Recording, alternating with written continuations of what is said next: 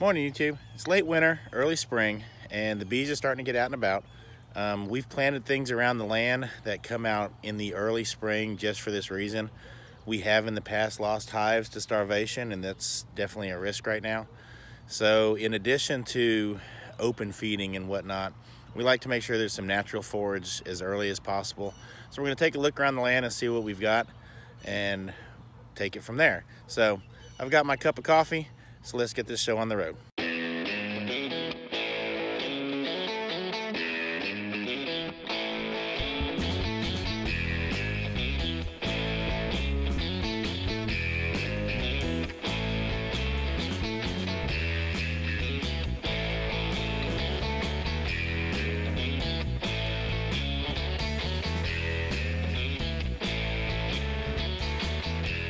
This is one of the wild plum trees, and let's see, bees are working this right now. In fact, let's see if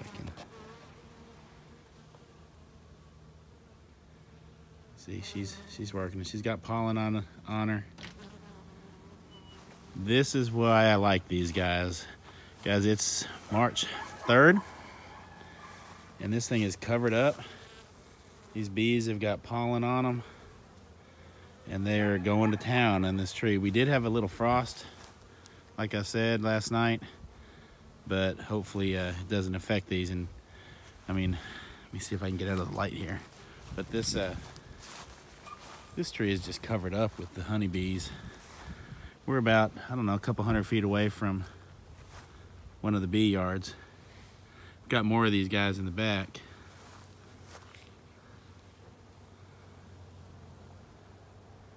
You can see they are just going at it. All kinds of other little flying critters too, but the honeybees, that's what we care about. They are going to town on it. In fact, here's if I can get whatever this little guy is.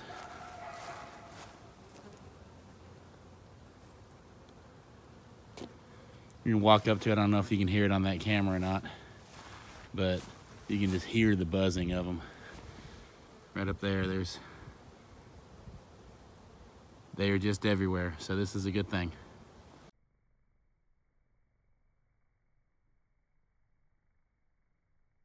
And here come the elderberries. They're starting to leaf out a little bit. This is our first spring having elderberries. I'm curious to see when they start to flower. This is a peach tree we put in last year. We actually got it on clearance at Lowe's. It was originally $24. I don't remember what we paid. It was nowhere near that. But you can see it is starting to flower and bud out, which is good because the original one doesn't look so hot, although it does have a little leaf coming out of there. So that's a good thing. And you can see the peach trees are just covered up with blooms. They've been out for about a week now. They're just now starting to leaf out. This is good. It's covered up with them. I'll get tons of peaches on this. Hopefully, I actually get to keep them. Last year we got hit with a hard freeze and lost all of them. But you can see, I got this one and that one down there that are just full of blooms. And the same deal with the nectarines. They're just smack full of blooms as well. So we're hoping we are done with frosts and freezes this year. The bees certainly hope so, because they enjoy a good snack. Here come the blueberries. These are just starting to bud out. We've got a few different varieties here.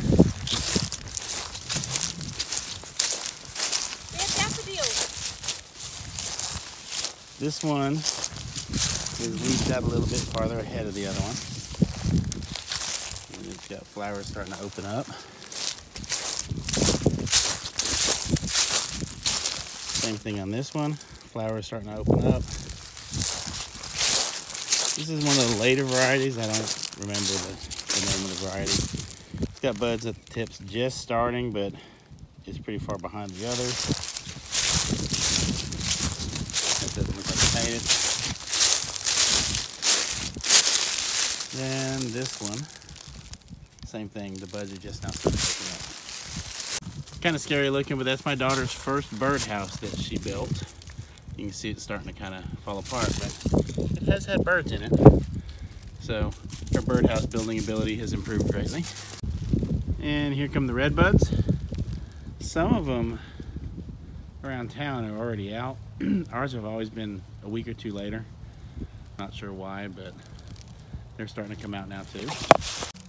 And well, the bees don't really like them very well, but my honey does. These are the daffodils that are starting to come out. They're just now starting to open up. Nothing to do with flowers, but here's Pork Chop. Say hey, Pork Chop. Hey, Pork Chop. Hey, Pork Chop. And these are the elderberry cuttings we took. They're starting to leaf out. We're going to hope that they root. Looks like all of the elderberry cuttings have leaves on them. These are, yeah, these are right there. These are the cherries, but the cherries aren't out yet anyway, so I'm not sure whether those have taken or not. And these are the figs.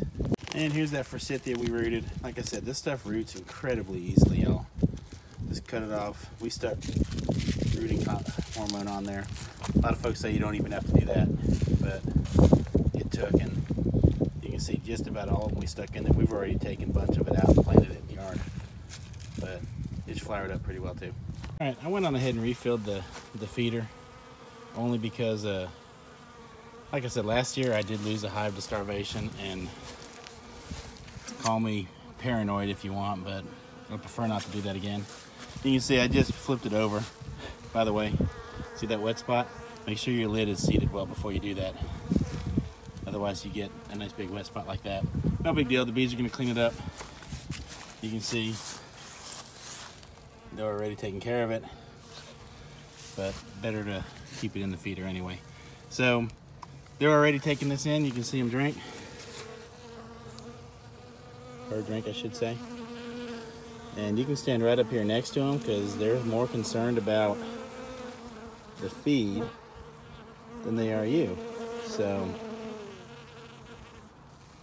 like I said, it's an easy feeder to make, and I may not have to feed them right now, but I'm going to err on the side of caution.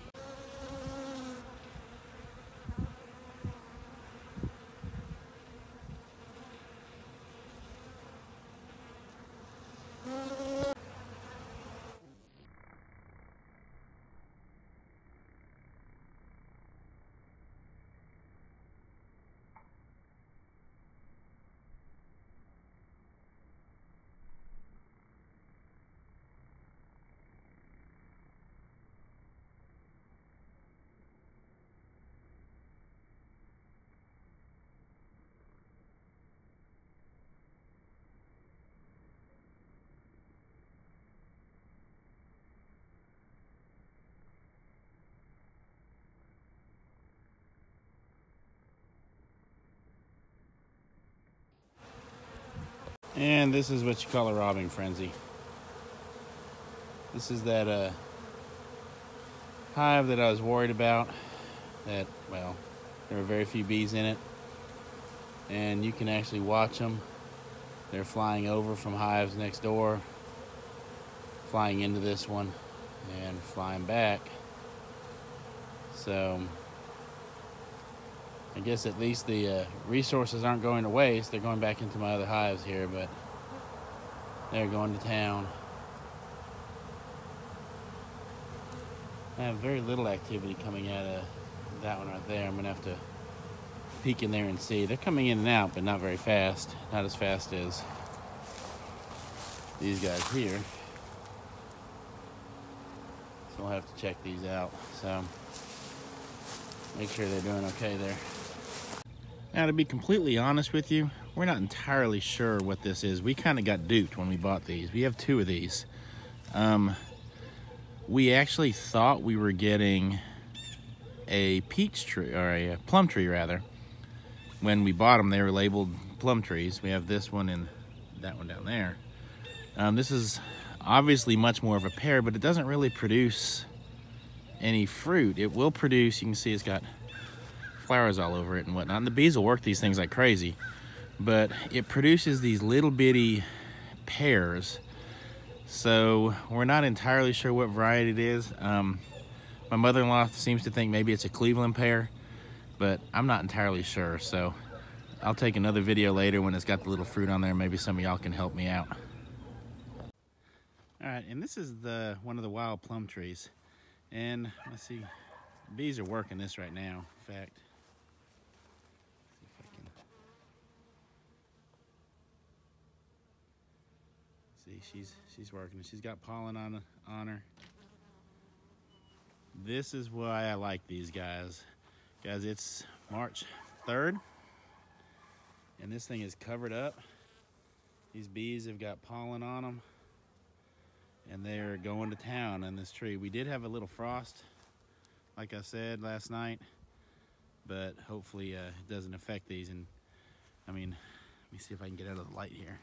But this tree is just covered up with the honeybees. We're about, I don't know, a couple 100 feet away from one of the bee yards. Got more of these guys in the back.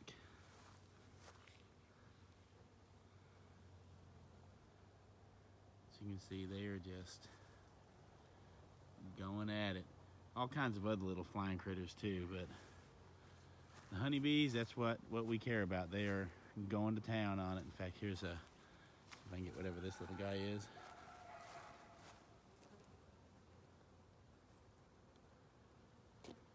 You can walk up to it. I don't know if you can hear it on that camera or not, but you can just hear the buzzing of them. Right up there, they are just everywhere, so this is a good thing. All right, guys, this is what we call a tulip tree. Not sure if that's the official scientific name for it, but that's what we call it. You can see it is just about done. These flowers have only been here for about a week, and the bees will work these as well. They're not on there right now. It's getting kind of late in the afternoon. But they do take up some resources from this. This is another one that comes out early in the spring, late winter. So when they're coming out of that point where some hives are starting to run low on food. So it's one of those things that comes out late winter, early spring that they can get out and get if the weather warms up enough for them to get out flying. And here's another tulip tree. This one's still got more of its blooms on it than the other one. This one's a good many years older though. But the bees and stuff, they'll come around here and they'll work it in the middle of the day. It's a pretty tree either way.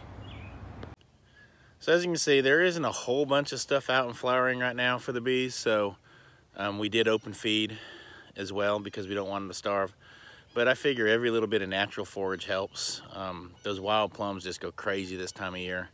And then, you know, some of the other stuff that we looked at. So anyway, that's kind of what we have going at the beginning of the beekeeping season.